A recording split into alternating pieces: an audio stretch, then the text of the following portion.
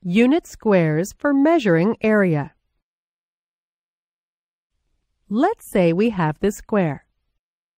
It takes some space because it has size. The shaded region shows the space the square takes up. Suppose we make 3 copies of this square and arrange all 4 squares side by side.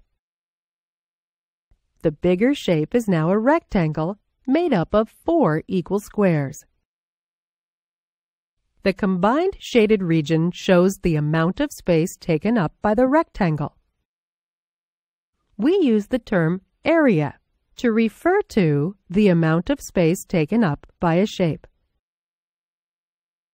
What units do we use to measure the area?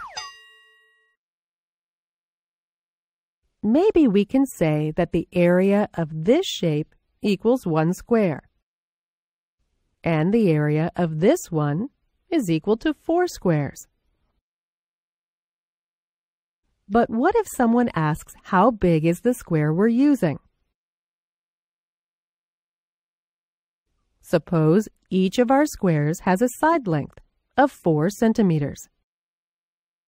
So we say that our rectangle is made up of 4 squares, each with a side length of 4 centimeters.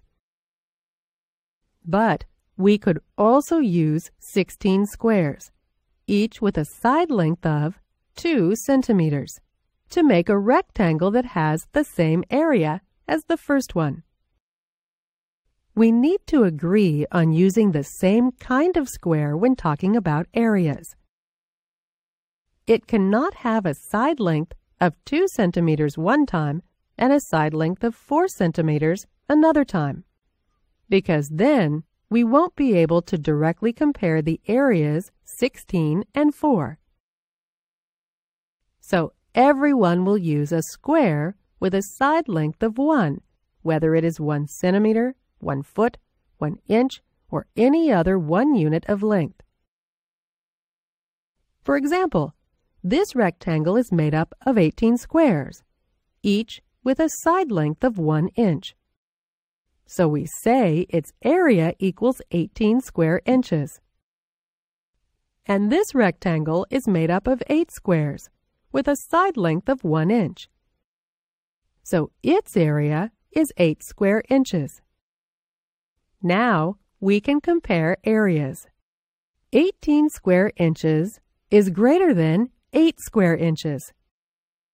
So the area of the first rectangle is greater than the area of the second.